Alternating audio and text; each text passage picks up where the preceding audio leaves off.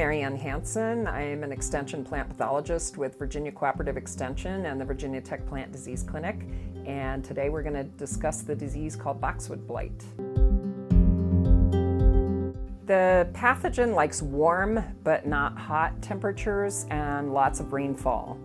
And the preferred temperatures for growth of the pathogen are about 64 to 77 degrees Fahrenheit, but the pathogen can certainly survive outside of that temperature range.